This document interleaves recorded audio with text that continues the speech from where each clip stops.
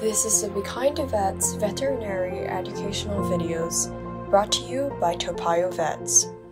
The dwarf hamster has a cheek pouch, which is a seed storage bag between the inside of the cheek and the outside of its teeth. It is not visible. When the hamster overfills his pouch, he may invert the pouch out of his mouth.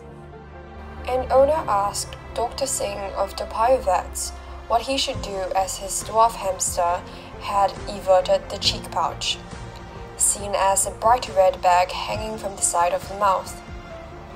The next day, he noticed that the hamster had no dangling cheek pouch, so Dr. Singh told him that the hamster had pushed it back.